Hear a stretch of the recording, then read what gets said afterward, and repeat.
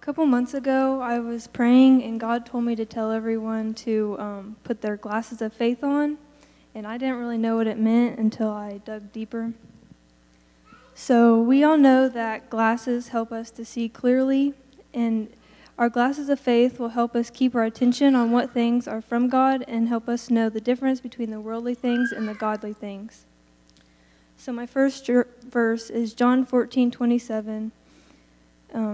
Peace I leave with you, my peace I give you. I do not give to you as the world gives. Do not let your hearts be troubled, and do not be afraid.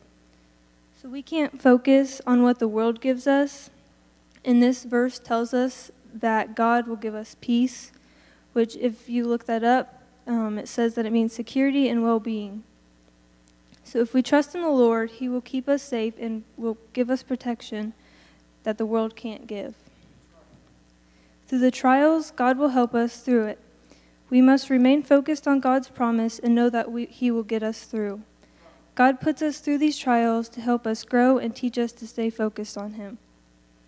These trials that seem impossible to go through by the world's standards are possible with God, and they may be used to lead someone to the Lord.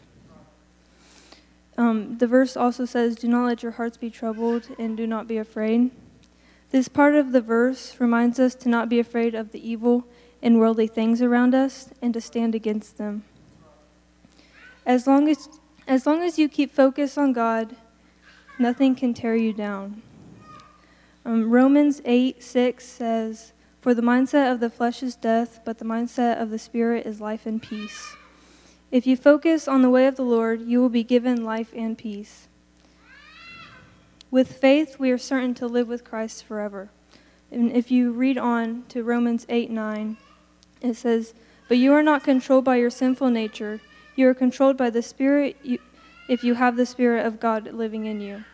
If you are doing the things that you know are wrong, you are allowing yourself to be controlled by your flesh and not the Spirit.